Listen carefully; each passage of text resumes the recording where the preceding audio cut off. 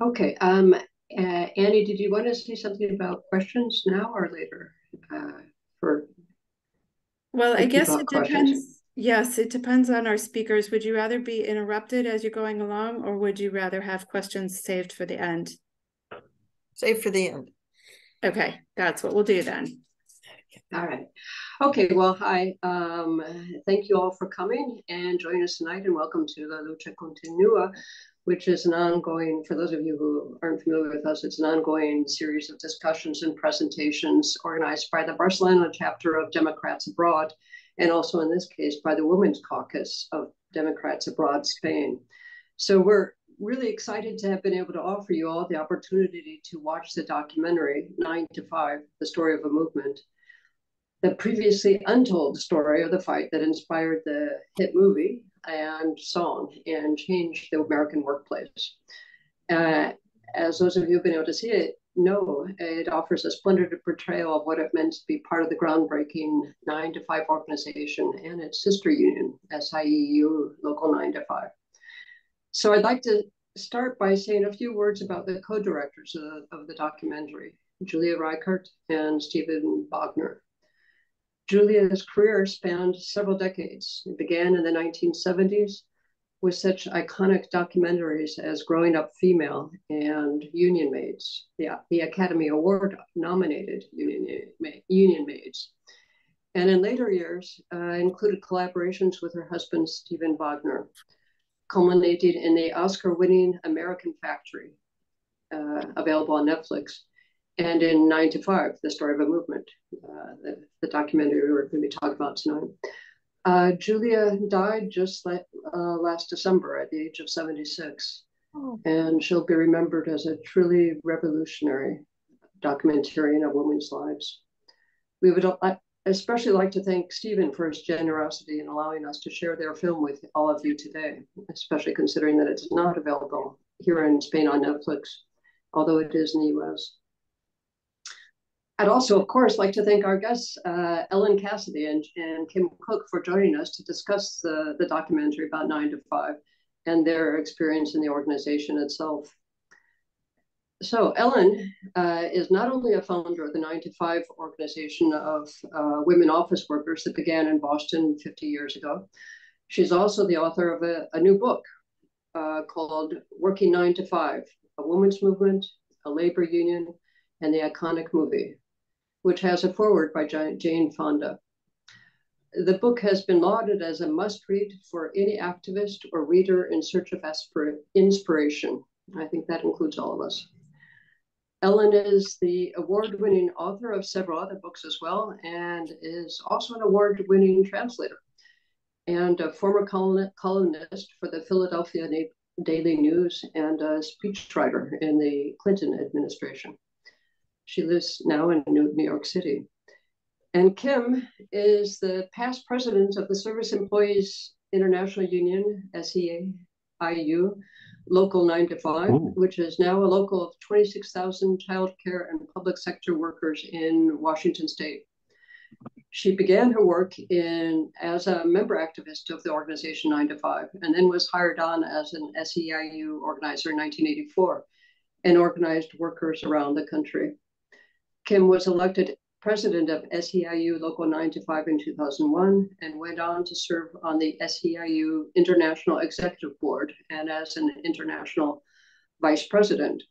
In 2010, she was hired to build and lead a new department at SEIU called Member Leaders in Action. Kim is also one of the co-founders of Flash Mobs for Social Justice. I know she's especially proud of that. She retired as an associate at the Cornell Worker Institute in New York City not long ago. And I have to confess that Kim and I went to college together many years ago. And when she arrived in Barcelona to spend a few months here, I took advantage of the opportunity to talk her into joining us and helping us organize this session today. So thanks, Kim. Okay, so I'm going to hand it over to you, Ellen and Kim, and they're going to talk a little bit about their experience and then open it up for questions. Great. Thank you, Jackie. And thanks so much for inviting me and Kim to speak to you today. I'm really glad you got a chance to see the documentary, those of you who've seen it already, about the 9 to 5 movement. And we were so honored when Julia Reichert and Stephen Bognar signed on to direct this film. And we miss Julia hugely. She was truly, as you said, a revolutionary who did so much for documentaries and for women and for working women. So I'm going to say a few words, and Kim is after me, and then we look forward to hearing from you and questions and comments. 50 years ago, on a cold December morning, I was one of 10 women office workers who fanned out across downtown Boston to pass out the first issue of the 9 to 5 newsletter. And the front page said this: "We keep Boston's businesses and institutions running smoothly. Without us, they would grind to a halt. Yet we are underpaid and undervalued." And I was 22 years old, working as a clerk typist at Harvard University, my first job out of college. And the 10 of us were concerned about low pay, unequal pay, training men to be our own supervisors, and having to do favors, all kinds of favors for our bosses. The lack of respect. As one woman said, "They call us girls until the day we retire without pension." At that time, when people thought worker, they pictured a man in a hard hat wielding a wrench. Women workers, especially office workers, were virtually invisible. You saw in the documentary how a student walked into our office one day and looked around and said, "Isn't anybody here?" "Well, I'm here." But in the early 1970s, the economy was changing, and of the millions of women who were pouring into the workforce, 1 in 3 was now an office worker. And as the clerical workforce grew by leaps and bounds, so did a sense of injustice among the women whose job it was to type and file and staple and mimeograph and photocopy. We looked around at one another and felt united as women. We wanted our rights and we wanted respect. And our goal was not just to get women out of the typing pool, but to make the typing pool a better place to work.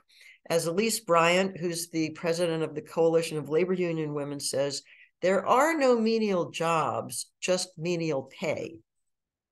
Among the 10 of us, our dreams were huge. We were keenly aware of the chain of working women's activism that stretched back to the garment women of the early 20th century, who went on strike by the tens of thousands and galvanized the labor movement of their day. The brave women who supported the sit-down strikers in the auto and steel industries in the 30s and 40s, and on up through the civil rights movement of the 50s and 60s, and the women's liberation movement, whose ideas had seeped into every corner of American society.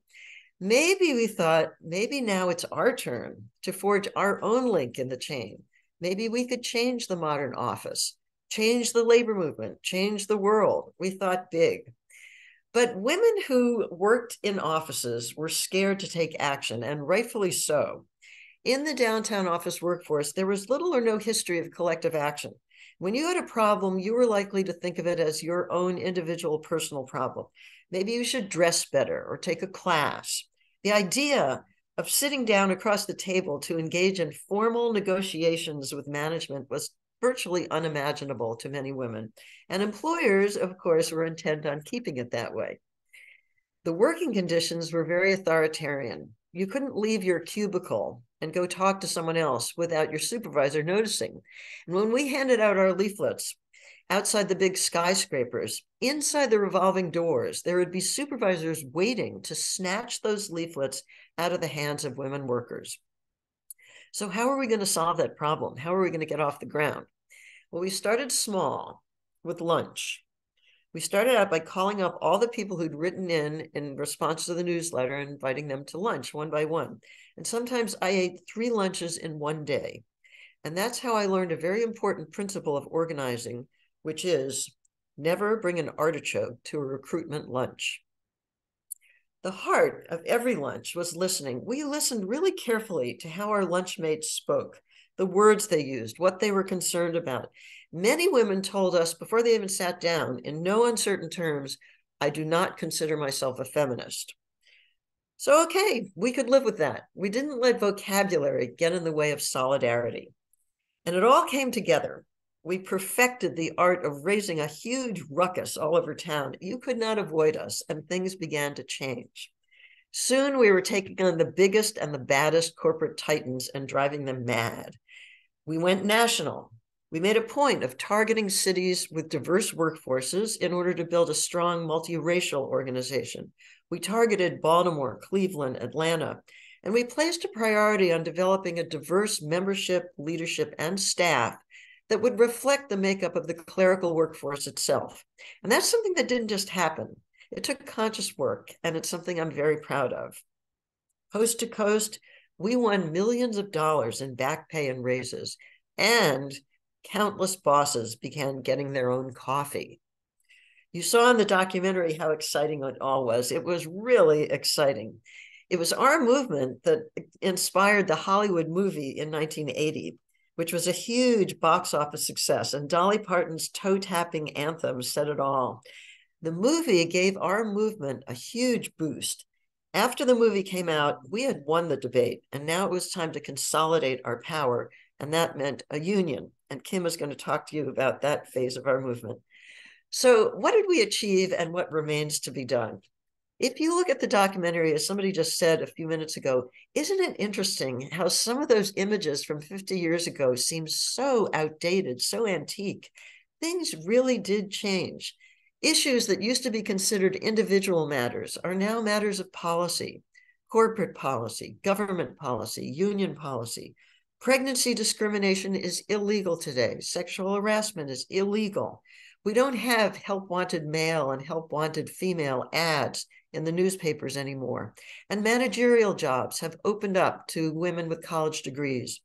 But as we know, it can be harder to be a worker in today's economy than it was 50 years ago. In the gig economy, some people are working 2 and 3 jobs just to put food on the table. The good news is the surge of labor organizing we see across our economy, and that gives me hope. The day after Donald Trump was inaugurated, the streets of cities across America filled with women marching.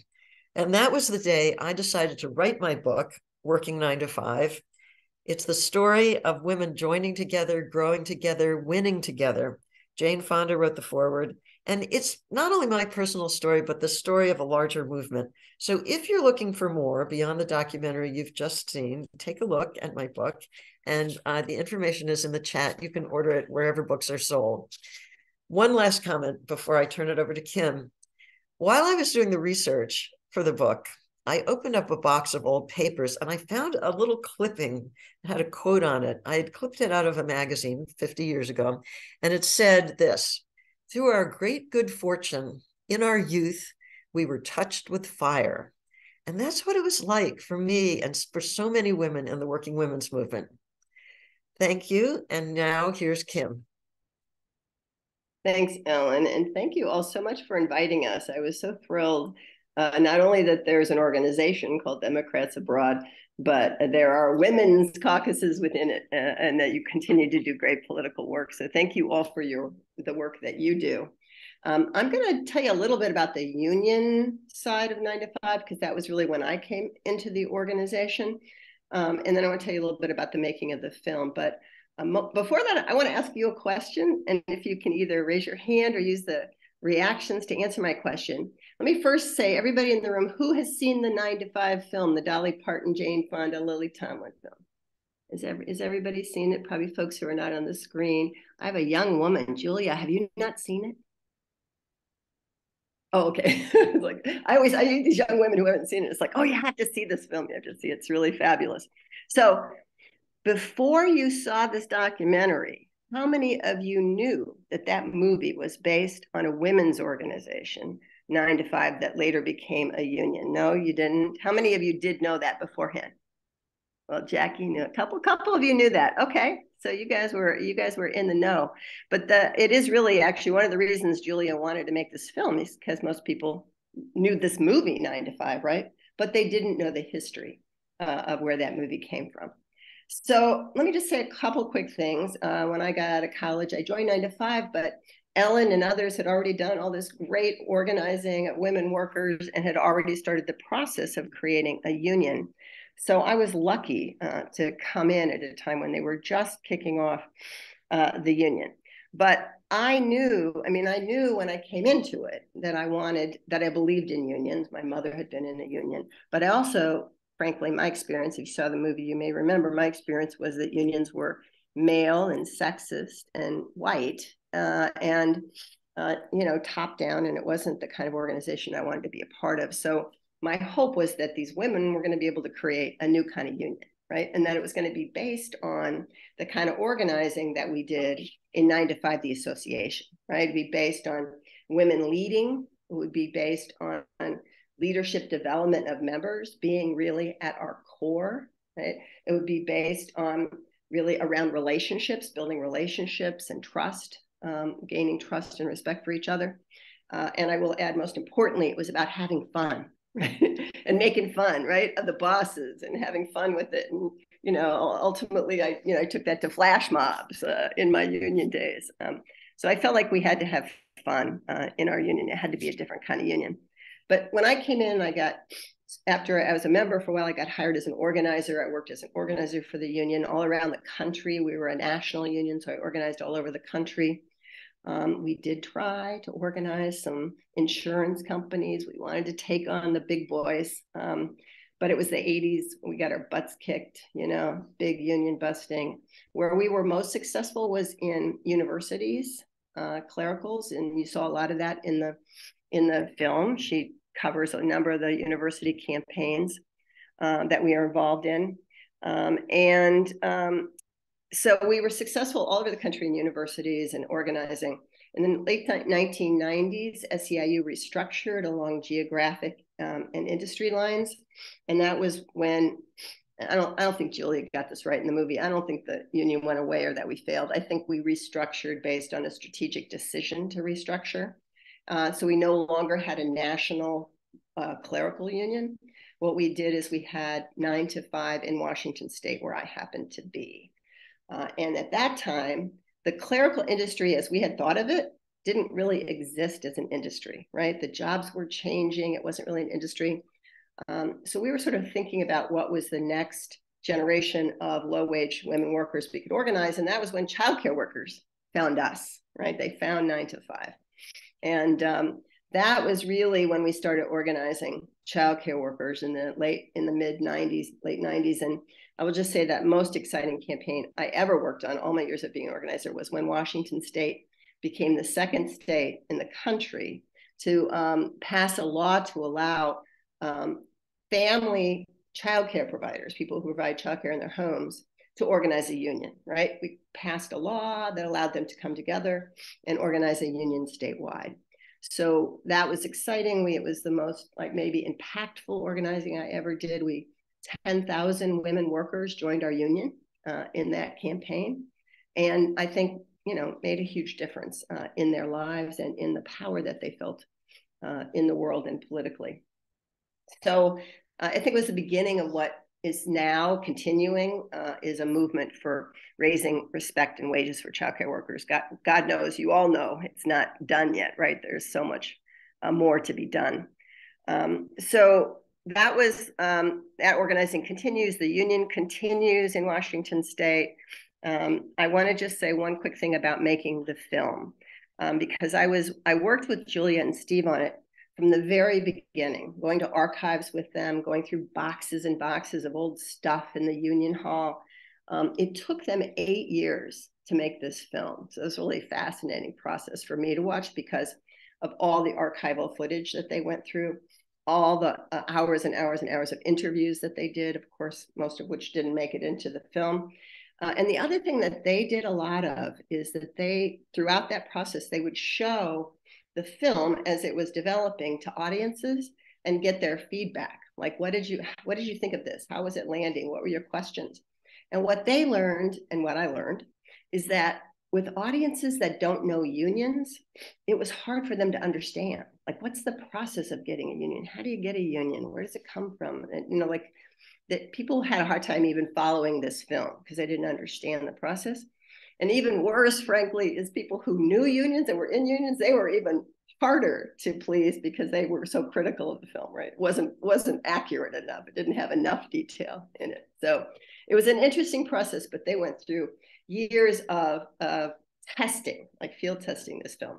And then I sat on a lot of panels with Julia and Steve after the movie came out, and I heard them talk about why they made this film. And I think maybe Jackie and Ellen have said a little bit of that, but they both were very pro-union and they wanted to tell worker stories. And so all the films that they've made, if you've seen them, including American Factory, the Academy Award winner, is are amazing films about workers' lives and workers told from workers' perspective.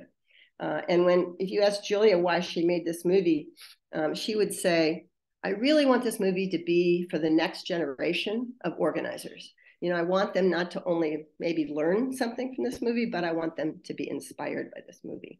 So that's why she takes the film like full circle to the women's marches and to the actions and the organizing that's going on today. So I just want to end there by saying again, you know, how much we miss Julia and how much we love her and Steve. They're just brilliant filmmakers, and make sure you see all their films. So thanks again. Well, thank you both. This is I just think that we are so fortunate to have a chance to share this film and hear your personal stories. I was really blown away by the movie as I watched it yesterday, because I remembered Dolly Parton, and I remembered, you know, her toxic boss, and how much better my life as a young woman working when I started working in the 1980s probably was because of her. But I didn't really think about the rest of it. I spent most of my working life here in Spain, so I haven't had a lot of chance to really experience the American version of this. So our first question is from Lisa Berger. You want to jump on, Lisa? Yes, thank you. Well, I wanted to thank you, Jackie, for organizing this or inviting Kim Cook and Ellen Cassidy. And I just want to say that Julia Reichert was an inspiration to me when before I made my first film. She was like the godmother of documentary film. And when she died, I was so sad. So I'm so glad to share this time with you. And so let's see. One thing I wanted to say was that she started New Day Films, which is something you didn't mention because there's so many things to talk about with Julia. And New Day Films was a distribution company because I think she started to make documentaries and then saw how do people get them, because especially before anything, it was hard to get documentaries before people's eyes. And so she said, well, let's do something about it. So she started this cooperative. And so that's another legacy. I think it still exists. And so I wanted to just talk about Spain. I remember a few years ago, there was actually a women's strike on March 8th. There's has been a demonstration for years, but I think it was 2018 was the first time there was actually a strike. And when I worked at a production company, they let us go on strike, and they didn't take that out from our wages. And it was a strike against taking care of people, everything. I mean, you know, our children were supposed to make their own lunch. You know, that was the idea. Just say, okay, this is to make you realize that all the things we do that you don't even see because they just are seamless. So that's something I don't think happens in the States. I don't know from my experience. I haven't seen that. I think I was surprised to see that here and pleased by the young woman. And also, I wanted to say that I thought that it was very educational. I took a lot of notes during the film and are applicable to Democrats abroad. And one of the things I will just mention here, which we can talk more among us, is how to organize. And there was an on-screen list, and it said engage, define issues, create a meeting place, and create campaigns and actions that can be won, and claim publicity for them. I mean, that's great. I think we should, you know, put that on our website, if you don't mind, because, you know, the idea of take actions that can be won, you know, it seems so overwhelming, everything that needs to be done, and to take little bits and then see that your efforts can have an impact is very empowering. So I thank you for that, and well, for all of you, 8 years of work. So anyway, we can talk again later. Thank you. You know, it's interesting, Lisa, I just want to say, in the film, they found some old footage of some TV announcer saying that today is a national women's strike in the United States, right? And it must have been before my time, because I don't remember it. Ellen, does anybody remember it? Did it actually happen in the 70s? Yes, it did. It was on August 26th, which was the anniversary of winning women's suffrage, Women's Equality Day. Yeah. And it was, I can't remember exactly when it was, but like the late 60s.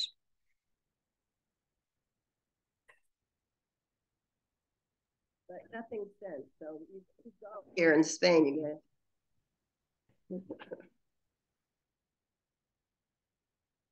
guys. Your sound went a little funny there, Kim. I don't know if your microphone is. Yeah, can you hear me? That's better. I was just cheering on your strike efforts here. It's very exciting that you were able to pull off something like that in the most recent future, most recent past, having run a union for many years and trying to get people to go out and strike. I know how hard it is and how scary it is for people, but it's exciting when people do it. Probably the closest thing in the United States was the Trump rallies, right? The women's marches after Trump was elected. And so many women just said, I'm done, I'm out in the streets for the day. If nobody else has a question, I'm going to jump in with one that I wanted to ask because it's right in line with this. Can I go, Julia, or do you want to? Oh yeah, please do. Okay. My question is about motivating people. So like, how do you inspire people who are unwilling to unionize or to otherwise join an organization? How do you break through to them when they've got this inherent resistance to standing up even for something that's in their own best interest? It's really not in their own best interest to keep saying on the sidelines. What is the secret sauce there to get people off their butts and doing something? Because, you know, I mean, sometimes it really feels kind of lonely as an organizer, you know? I think if you watch the film, you'll see really a lot of attention paid to that issue. And in one particular place, the University of Cincinnati, they just go almost minute by minute about how they went and talked to every single person, not once, not twice, over and over and over again. And in our organization, we had to let go of a lot of assumptions when we were starting 9 to 5 before it was a union, before we started the union. We thought people were going to be ready to link arms and go striding into their boss's office and demand things. That almost never happened. So we had to step back and think about, okay, what are women ready to do? What will they do? There's one thing I write about in my book where I'm organizing in the publishing industry. I'm just getting off the ground, and there's going to be a big book festival. And I think, oh, that sounds like a great place to throw up a picket line. So I proposed this to our group, and there was like this dead silence. And then someone said, well, why don't we just rent a table there? And I thought, oh gosh, that's so mild. It's so ugh. We rented a table. People were dying to staff the table. And within weeks, we had a huge list of people from all over the industry. And it was the beginning of great stuff. So people were able to take those steps themselves and decide, okay, I'm willing to do this. And then I'm willing to do that next thing. And then the next thing. And it wasn't a question of, okay, well, you like go all out right this second. People were nurtured along the way. And we realized that leaders were going to be made, not found. You know, you can't just sort of walk in and look around and, okay, this person's going to do this and that one's going to do that. No, really listening, really being close to the ground and really being side by side with people. I was kind of shy. I don't think of myself as someone who's like destined to be out there in front leading the column of, you know, marchers. And that really helped me because I could tell that who else was kind of shy and who else was feeling a little unsure. And I could get with those people and sort of lead from behind and help them. So Kim, I don't know if you have something to add. Yeah, no, I would say, similar. The number one rule in organizing is, work with people from where they're at, right? Start with where they're at and figure out what will they respond to? What do they care about? Maybe it's not the issues that you care about. Maybe it's something else, right? Find out what it is.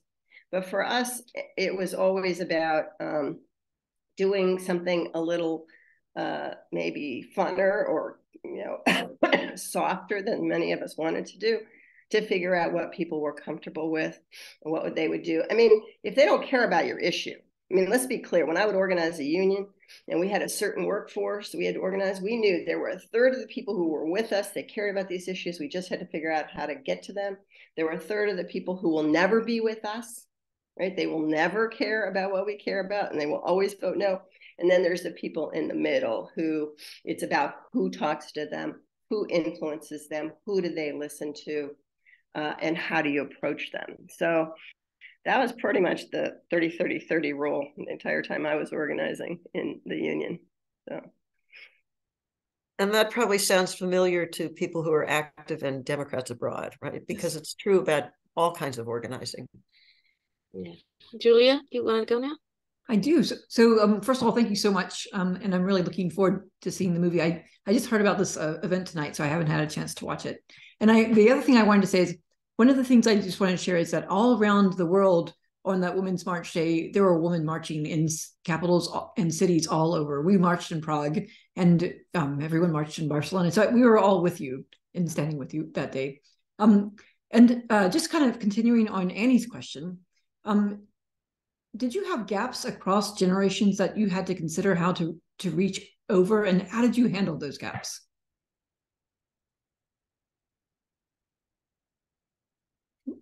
You want to start, Ellen?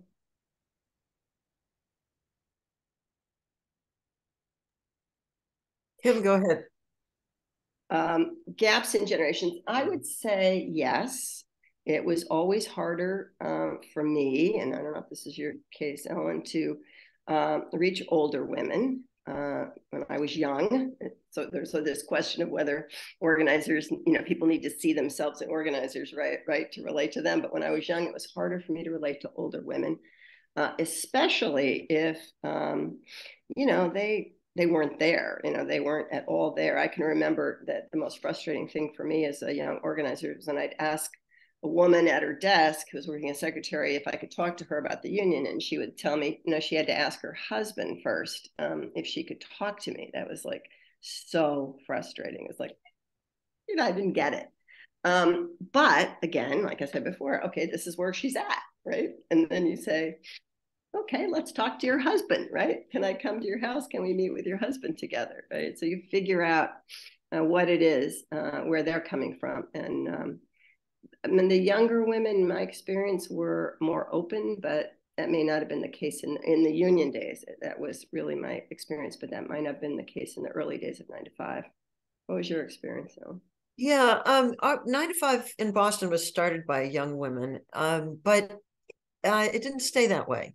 And I think you see in the documentary how somebody says the real core of the union drive was women in their 40s, middle-aged women who really pushed the thing through. And this had to do with something else that we were surprised by. Early on, we thought that people who were kind of alienated from the whole work world, who maybe didn't dress so carefully or who were bored on their jobs, we thought they were going to be the core of 9 to 5, and they were not.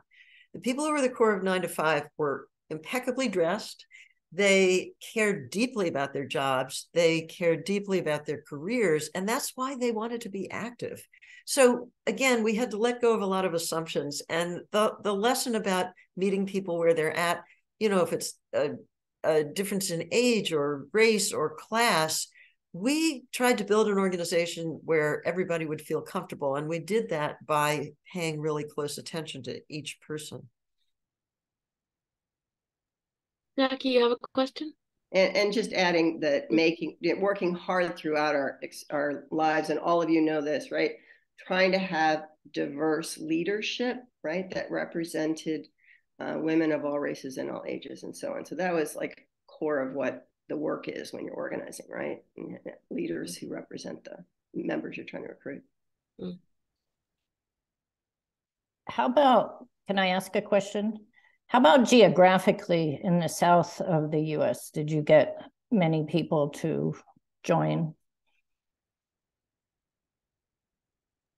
Our Atlanta chapter was one of our most vibrant chapters. So, Atlanta is different from the rest of the South. So I think, but we went to Atlanta on purpose in order to bring in that part of the population. And honestly, all of you probably know as well as I do how much difficulty the labor movement has had organizing in the South, right? Because of the laws, because of attitudes, there's very little union density. So we were never very successful organizing in the union in the South. Mm-hmm.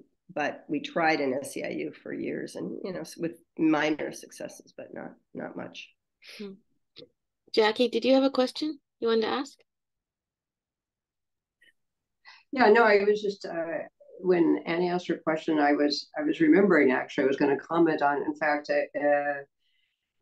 some of what you were saying about relationship building, nurturing relationships, and how important that was, and starting with where people are. And I was remembering what Vera Barksdale was saying. She was one of the organizers in Atlanta, if I remember correctly, about how one of her techniques was, if you ask somebody to go to a meeting, you ask them what they're going to bring. Are they going to bring chips or cookies? Because that way they're invested, that way they'll really show up. They're committed. And also about pairing Black women with white women and older women with younger women to help create those kind of relationships that wouldn't necessarily occur otherwise, and to create those kind of bonds. I thought that was really interesting. And what all you both have said about starting with where people are and not judging them from where they are, but just saying, okay, this is information. And using that, and not always, and also what was mentioned in the movie about that it was serious work, but you didn't always want to take it seriously. You wanted to do some fun or some humor. I'm remembering the people demonstrating out there in these dressed as Tipex bottles and saying white out discrimination or something like that.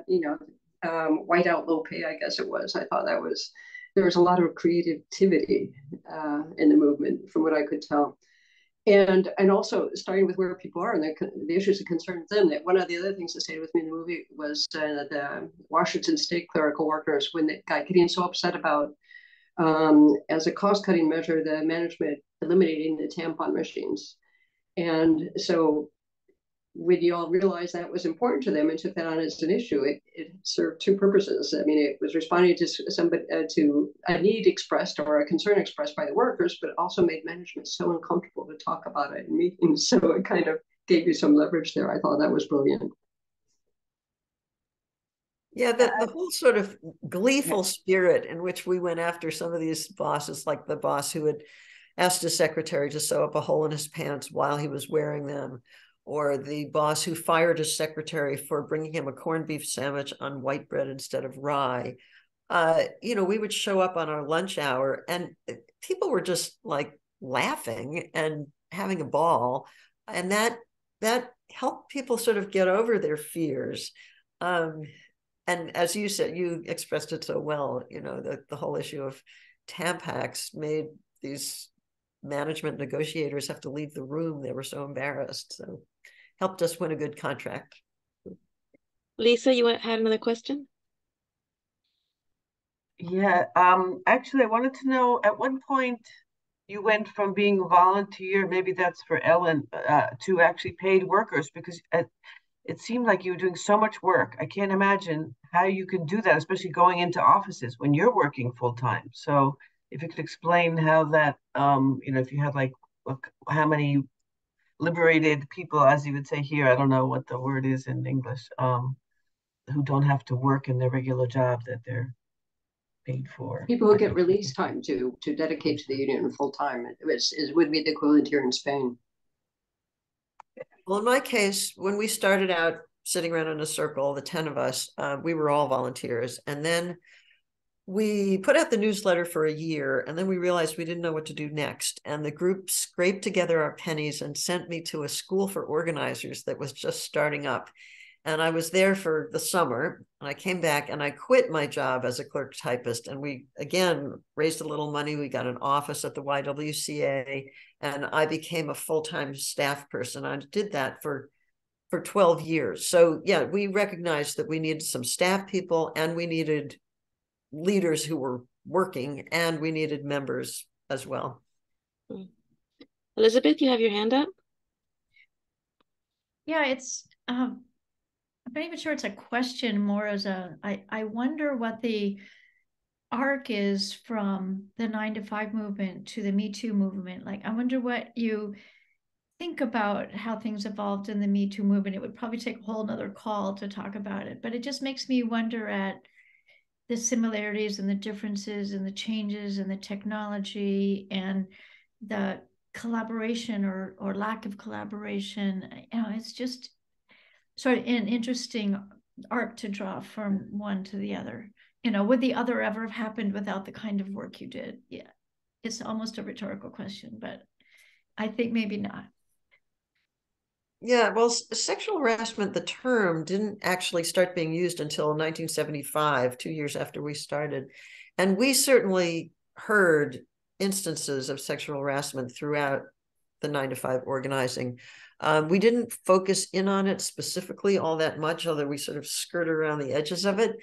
I think pun intended. Pun intended, skirted around the edge of it. I think what's similar is, and I think this is really relevant to the labor movement today, is that we organized in kind of a like citywide manner, raising a hullabaloo everywhere, and we kind of relied on our actions to have repercussions throughout the city. Whereas union organizing, as it had traditionally been done, was workplace by workplace, election by election, where you had to win a majority and so on. It was more like a, political election of the president or whatever. I think the future of the labor movement is going to incorporate both of those elements. For example, everyone in the United States today knows all about the Starbucks organizing. And that's not because people are winning those little elections store by store. It's because they've managed to create a hullabaloo all over the country.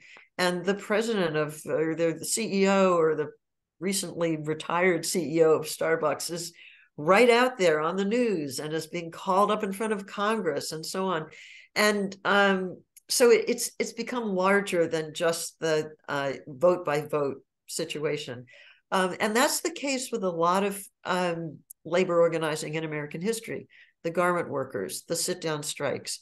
It became larger than just the what the union was able to do vote by vote by vote. And that's what's so exciting about what's happening today is Amazon. Everyone knows about it. You think about it all the time. And that's true about Me Too as well. It's not so much like what they were able to do in one particular workplace or with one particular egregious boss. It just exploded and became a nationwide issue. Yeah, global, actually. Yeah, I wanted to say that. I mean, weren't you all just like so angry in some ways when Me Too happened? Because I felt like, don't we know this stuff is bad and we're not going to let it happen anymore? And then you hear these stories of this egregious shit happening, right? To women workers. And why is it still happening? We fought this, 40 years ago, and we know it's bad and we know it's illegal. And then Me Too happens. And like you said, it blows up. I think it's media. I think we learn more quickly through the kind of media that we have today.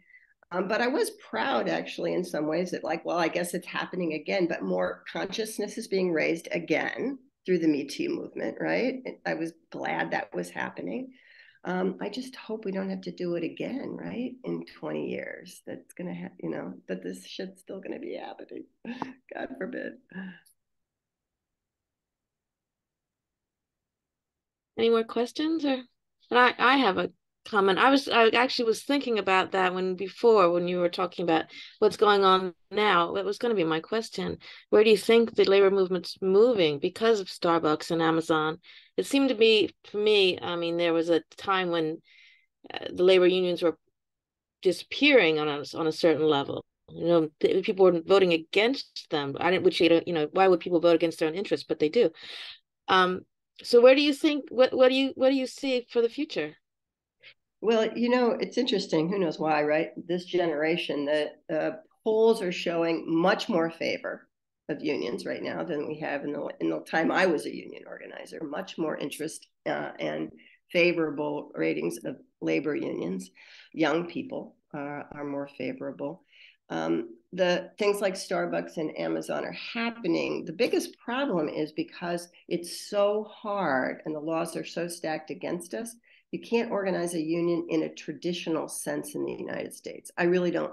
I mean, I think it's very, very hard to do, especially on a big scale like they're trying to do with Amazon. So I'm a believer in sort of new kinds of organizing that's happening, right? And successfully, right? The kinds of I know, almost like 9 to 5, but some new versions of it, online organizing that's happening. I was SEIU. I was a part of the Fight for 15 that happened in the United States, which, we wanted it to be about organizing traditional unions, but it really wasn't. It was about raising consciousness, putting workers in motion, and winning for workers. And it made a huge difference in our country, right? The 15 minimum wage is now, a standard or a given, at least for many of us. And it took a huge fight to get there, but we never won a traditional union. So I believe that labor unions have to be smart about finding new forms of organizing, because the interest is certainly there, and God knows workers need it, and workers know they need unions, right?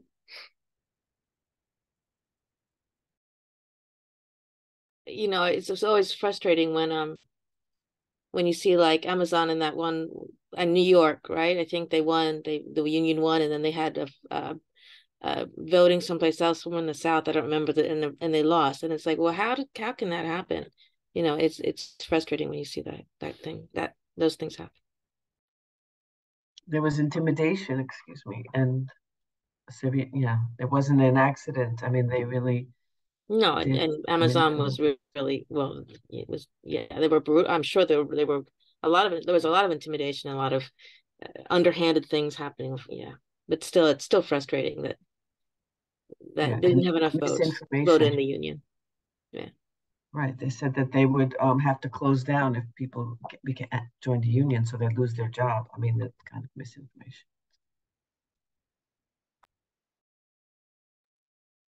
Jackie, if you want to have your hand up. Yeah, this is perhaps a minor question, but something that made me curious when I was watching the movie, watching the documentary. One of it seemed like one key moment in one of your campaigns was when you discovered that in Boston, when you discovered that the employers had a secret organization and they were fixing wages. They were agreeing on wages, which was illegal. And it was called the Boston Survey Group, I think. How did you discover that? How did you find out about that? I think it was a reporter who first alerted us to this. But once we were on the trail, then guess who types the agendas for the Boston Survey Group? So we started receiving in the mail, here's the agenda for the next meeting. Here's who's going to be there. And we were able to follow them around and show up outside their meetings. And so it wasn't hard at all to track their activities. And then we ended up getting the Attorney General of Massachusetts to file a lawsuit against them because it was illegal, and a sort of a groundbreaking agreement was made where they had to stop doing a lot of what they were doing and be more public and so on, and it affected the whole country.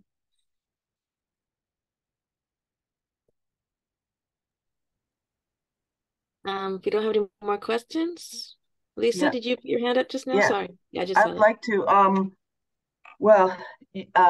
I think it was you, Kim, who said that, I'm not sure, the film was started 50 years ago and everything has improved pretty much, and that there's no discrimination against women who are pregnant. I found that now there's discrimination of mothers and that there's the assumption that if you're a mother, you can't be as attentive to your job. And so actually, I went back to the States 1 year when I was living here, and I gave it my best to work, and I found it impossible because I was a single mother, and I was working for an academic organization, a nonprofit. They were all feminists, and I had no place to leave my son, or I couldn't afford, and the childcare he would need.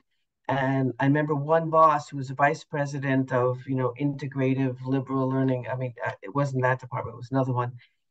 She said, "Oh, get a nanny." And I said, "On my salary, I can't afford a nanny. I mean, I am not even paying the rent." Just this disconnect of, what it's like to be a single mother. I mean, I gave up and I came back to Spain. So it was much easier here to have that life-work balance. So I just wanted to say that, I mean, I've done some research about that, a work-life balance, and it seems like that's the new frontier. Hopefully we'll get through in another, I don't know how long it'll take, but I wonder if you have any thoughts about that.